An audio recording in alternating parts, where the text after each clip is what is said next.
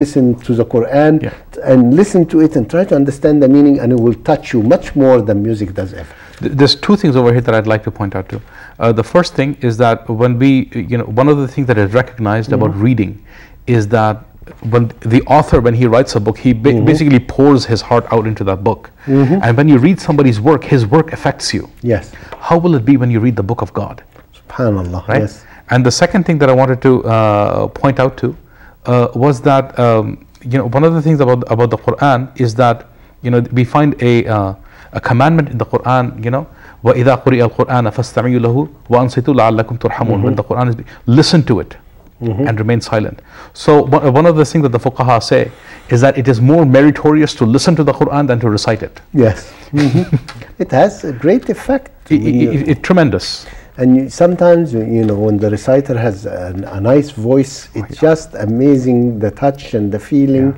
SubhanAllah. There's some clips on YouTube from reciters from Cyprus and from Afghanistan and Iran and Egypt and India and Bangladesh. It just blows your mind what these people can do. Yes. Just, they're reciting, but it's really doing something to your heart. Yes.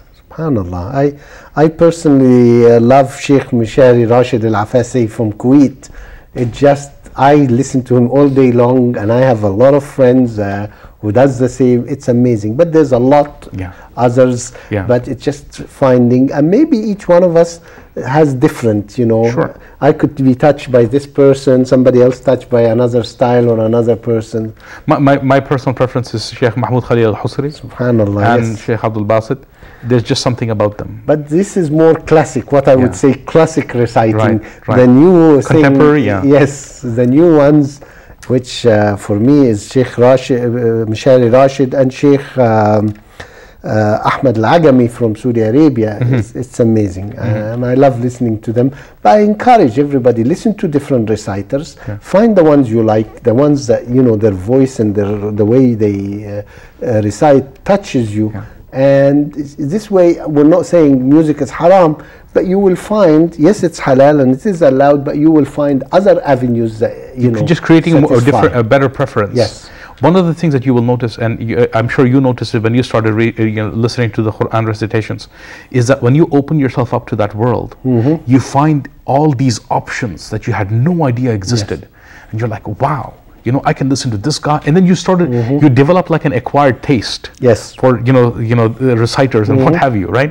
And that is a very enjoyable experience. Yeah, and SubhanAllah, now with the internet and there's websites, you can choose which reciter, which surah, which ayah, and it's amazing. The choices are amazing, But I encourage people, go and listen and enjoy it, and let us know which ones you like and share.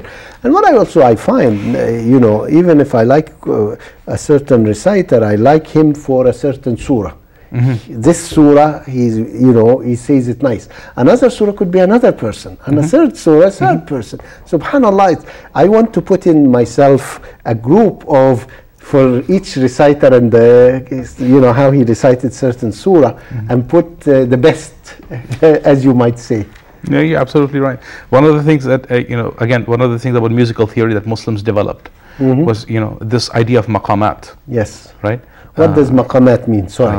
From whatever little I know, and I know very little about maqamat, is that these are what is called musical modes. Right. And there's some people, according to some people, there will be 8 basic ones, or 12 basic ones, or 7 basic ones. And there's you use those to build other ones on top, right? And the theories that people develop generally from these maqamat is they would take this musical modes and recite the Quran according to it, or sing an nasheed according to it. Yes. And it would have specific effects on people. The maqam of Sabah, for example, or Hijaz, is generally a sad maqam. And the maqam of bayat is generally a happier maqam. So they would, they would recite, even today, there's shuyukh here in Toronto, and when you read the Taraweeh behind them, they recite specific verses of of remorse or asking for forgiveness or hellfire. When they recite those verses, they recite in a maqam that is a very sad maqam, Hijaz or Sabah.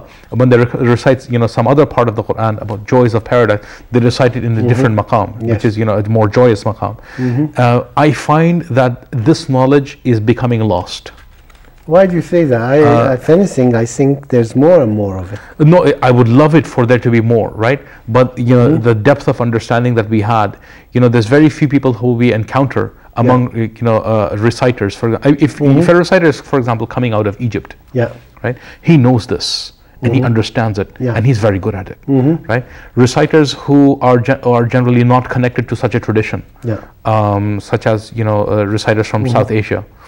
You will find them that they're reciting, according to a maqam. We're running out of time. This is a great thing. Maybe we'll talk about it in the future. But let's encourage young people to go and learn and recite and enjoy it. Absolutely. Thank you very much. Salamu alaikum wa rahmatullah. Allahu Akbar, Allahu Akbar. Allahu Akbar, Allah.